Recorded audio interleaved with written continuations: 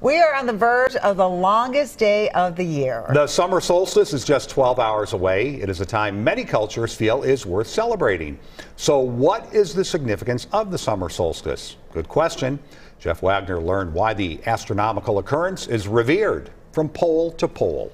There's two types of long days. The first, when you're stuck somewhere you don't want to be for a long time, like work, school, the DMV. Then there's the actual long days based on how much sunlight we get, with the lengthiest of them all on the horizon.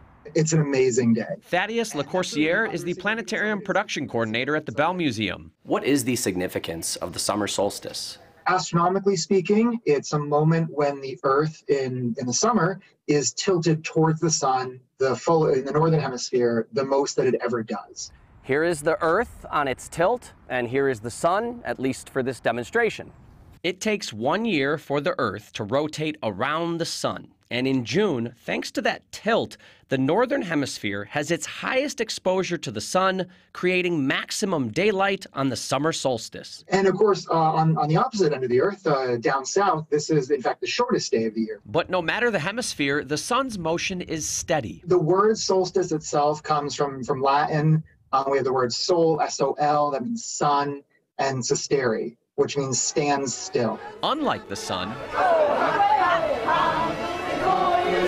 people tend to get moving on this day. Like in Minnesota, Nordic countries in general, and Sweden specifically, we have long, dark winters.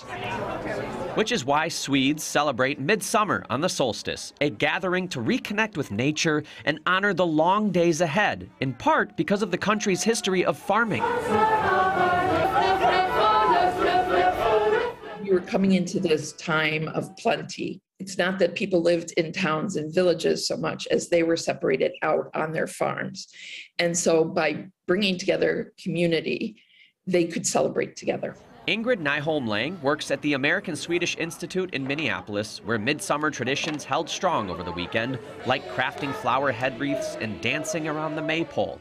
In England, expect crowds at Stonehenge, where the rock formation aligns with the sunrise on the longest day. No matter your culture or country, honoring the sun's impact on our Earth and on our lives is a human connection. It doesn't have to be just one way. There are many different ways to celebrate. Jeff Wagner, WCCO News. Minnesota will experience about 15.5 hours of daylight tomorrow. Up north, way up north in the Arctic Circle, the sun won't ever set, meaning 24 hours of daylight.